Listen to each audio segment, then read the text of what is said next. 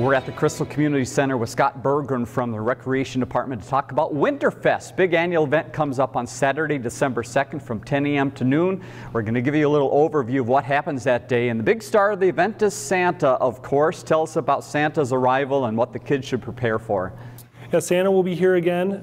He arrives just around 10 o'clock. He usually arrives via fire truck. West Metro Fire helps us out with delivering Santa, and he'll be stationed in our gym, and he kind of hunkers down in his chair, and kids line up and can sit on his lap and give him their Christmas wishes. All right, so bring that list along here. Santa's ready to see you, and there are things that happen inside and outside, and a great part of this event, of course, it is free. Let's talk inside. Beyond Santa, what else happens inside?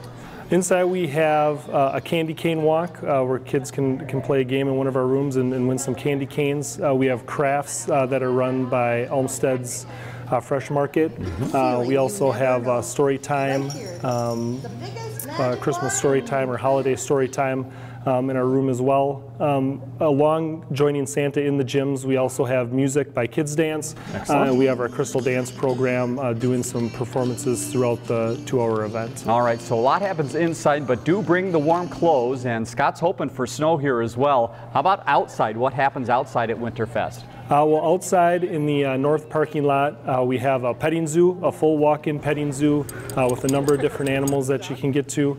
We also have horse-drawn hay rides, so they have a couple hay rides that they bring, and they go through the parking lot. All right, and a lot of fun here at the event, both in and outside. It is free, but people can bring a few bucks too. You have concessions as well? Yeah, we do have concessions. Yeah, we'll have some limited concessions, popcorn.